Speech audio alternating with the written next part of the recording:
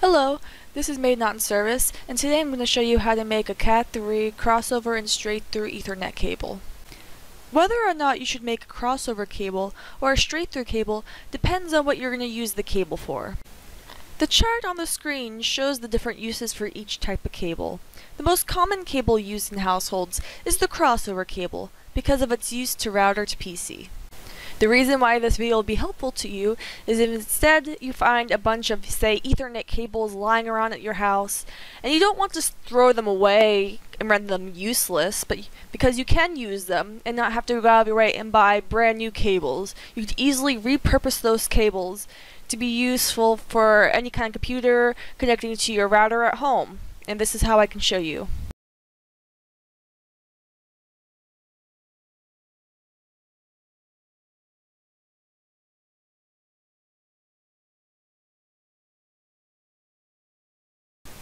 The first cable I'm going to make is the straight-through cable.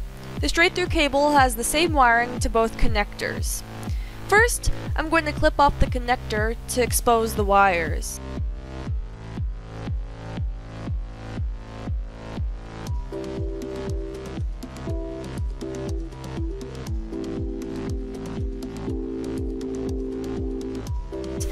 I will then unsheath the wires by inserting them into a circular area of my tool.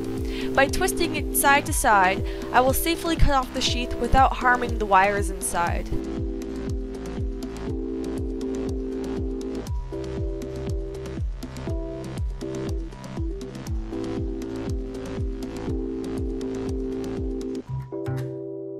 Once the sheath gently slides off, I will then separate and untwist the wires.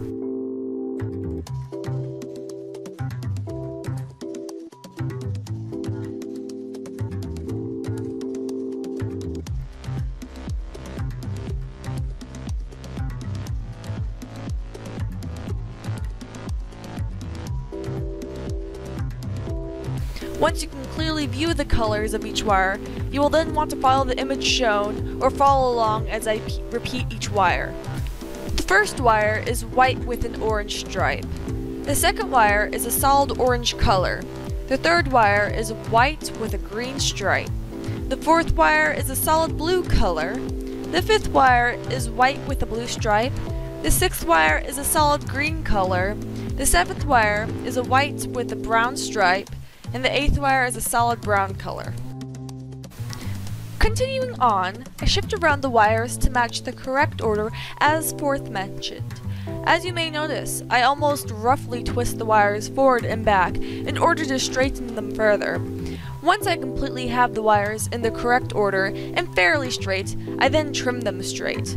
But I do this by lining up the wires as straight as I can and cut through them to have a straight end to them. I do this so that when I insert the wires into the connector, they will be able to connect with the metal piece at the end, therefore allowing electricity to be conducted between the wires and the potential outlet. Once trimmed, I then line up the wires in the connector and gently glide them through, being careful not to incorrectly move the wires around before it hits the end. Once it is nice and snug, I will then insert the cable with the connector into this tool slot. This will tighten the connector around the wires, making it difficult to accidentally pull out. After it is completely tightened, I will then repeat the entire process I did on this end and do it on the other end. This step is what matches the cable to be a straight through cable, because the electricity that will run through it will go straight from one side to the other.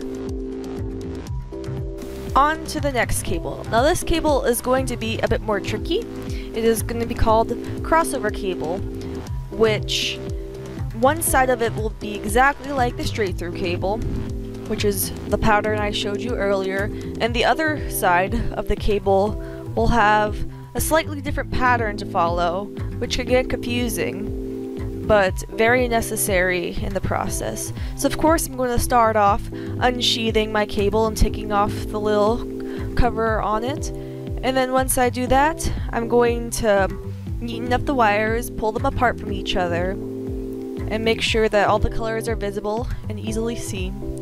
And of course I will then put it into the straight through position as I had did earlier.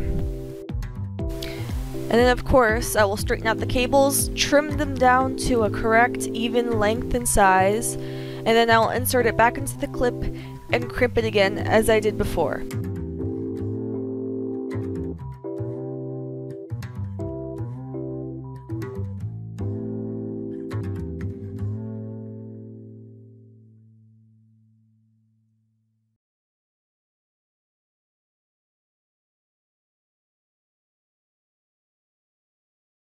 The second wire will follow a much similar step, with me unsheathing it from its plastic little cover, and of course I will then pull apart the wires and separate them so that I can evenly see all the different colors.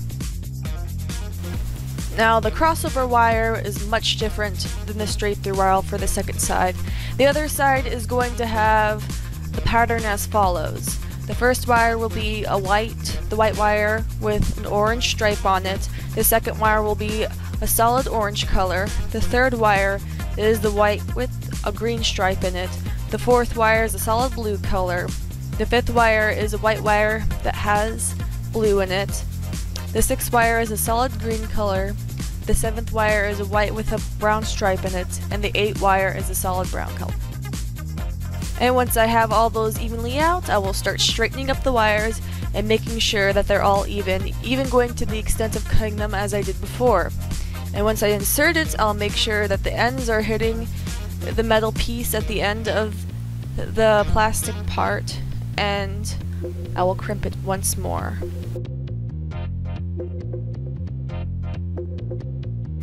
And then you're done! You can start using your Ethernet cables immediately. You can easily plug it into your computer and plug it into your router, plug into anything that you are going to use it for.